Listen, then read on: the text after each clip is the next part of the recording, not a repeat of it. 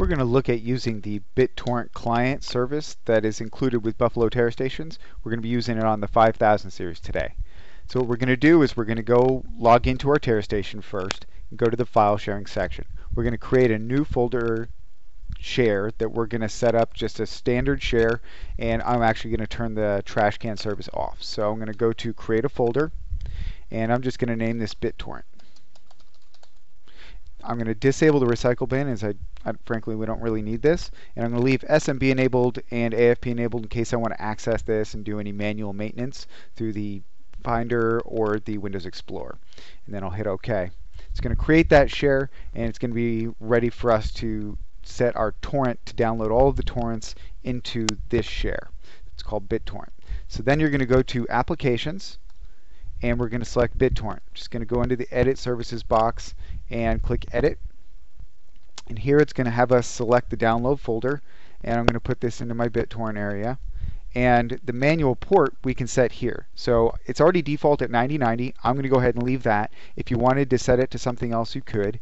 This port is used for accessing locally, or you need to know the port if you want to be able to access this remotely, either your iOS app, your Android app, or just hitting it from maybe a laptop that's remote. You can set up some port forwarding in your router and be able to do all your torrent managing while you're away. So once we have that going, I'm going to hit OK. It's going to go ahead and save those settings to our configuration file, and then we can turn the service on just by hitting this button here. It's going to turn it to blue, and then we'll go back into our settings area where it has Open Download Manager, which you can bookmark the Download Manager for future use if you want. When you get to here, if you've never opened it before, it's going to require you to put in the username and password. The default username and password is username admin, all lowercase, and the password is blank. You don't put anything in the password field. That'll get you logged in. What you can do afterwards is go to this gearbox here. It's going to open up automatically to Web UI where you can change the default password and add in whatever you want it to be. And then we can hit apply or OK.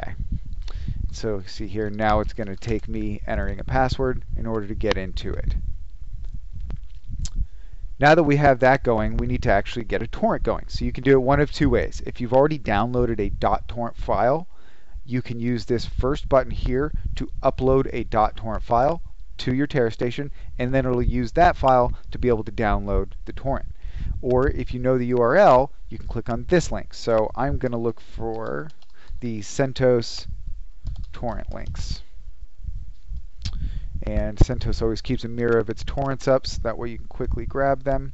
I'm going to just copy the link location, my second link here, which is the torrent URL.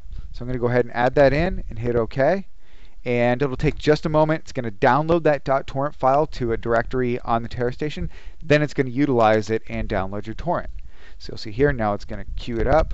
My download speed, obviously, just like with a torrent, it's going to queue up all the different static magnet links and have a go. Now you can always navigate directly to your TeraStation, and we'll refresh, and we have a BitTorrent directory. I'm going to go inside of there. You'll see that it's going to create a directory called BitTorrent. So if you have just a normal share and you didn't want to make a whole new directory like I did, I like to keep it separate sometimes, then it would create a BitTorrent directory in your normal share, and all of it will be managed through there. So I can hop into BitTorrent, and you'll see where it downloads the .torrent files, which it's downloading here, and where it's going to keep those active downloads going. So this is where my downloads are. This is where those DVD ISOs will be placed. So you can also go into the gearbox and go into the settings for your bandwidth control. If you want to set your maximum upload, if you want to set your download limits, so that way you're not sucking down all the download, all your bandwidth on your ISP, you can go ahead and set those here. If you want to set up a scheduler, if you want to set up queuing, just your standard tools that come with a standard BitTorrent client.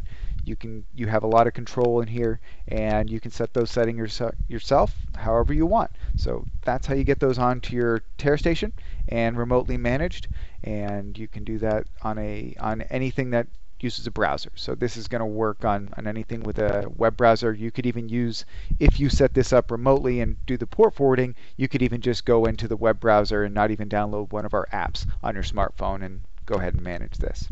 That's it. Just let us know if you need any help.